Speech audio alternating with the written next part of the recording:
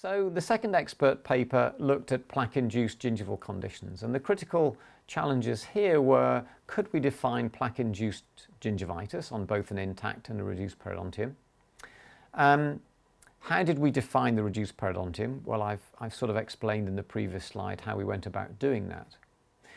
But then importantly, what were the predisposing factors or the local risk factors for the development of plaque-induced gingivitis?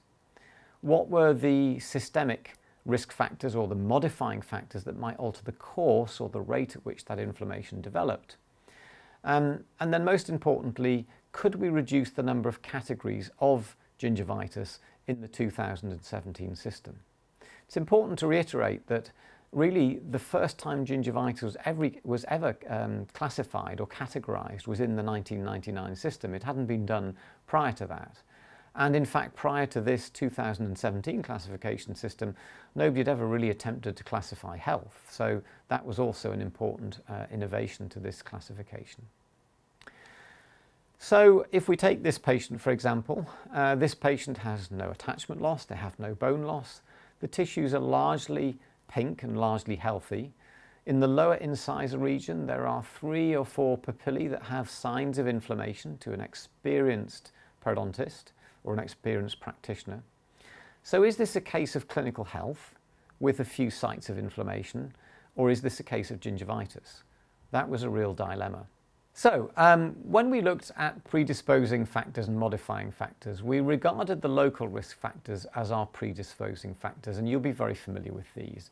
These are things that will encourage the dental plaque biofilm to accumulate. So various tooth anatomical factors or subgingival restoration margins that will retain plaque below the gingival margin. And also oral dryness, not xerostomia itself, because that is, if you like, it's a symptom the patient suffers from. It's not necessarily a dry mouth. They feel as if they have a dry mouth, but the saliva flow and the moisturization of the mouth might be quite normal. So oral dryness is a better term, and that can arise due to a reduction in flow of saliva, or due to, if you like, a thickening of the saliva, a reduction in quality of saliva. And both of those can lead to a reduced natural removal of the plaque biofilm from the teeth, and therefore be a local risk factor for the development of gingivitis and periodontitis.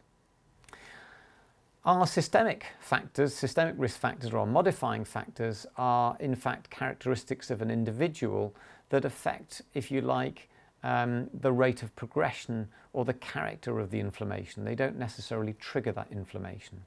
So classically they would be things like smoking, metabolic factors such as a high sugar intake or hyperglycemia, various nutritional factors such as reduced micronutrient levels such as vitamin C, various drugs or pharmacological agents, or elevations in the sex steroid hormones during puberty or during pregnancy.